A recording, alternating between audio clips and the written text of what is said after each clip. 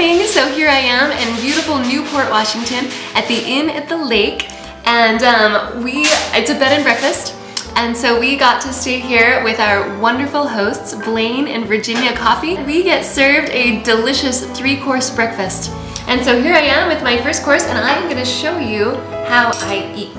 With a spoon or a fork, I just put it between my 2 fingers like this, and then I can dig in.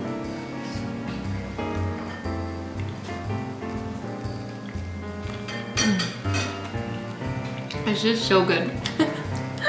And this is just the first course.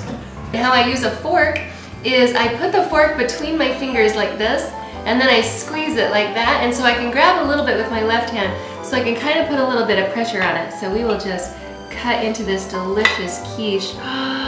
Look at that, and it smells so good with the bacon.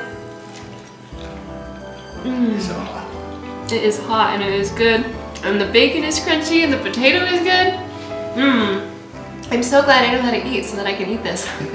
This is the 3rd course, and it's a little bit tougher to eat than maybe a soft egg or something.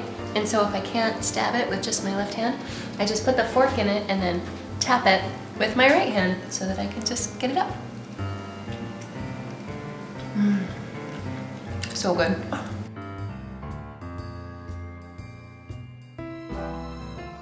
Come and see us.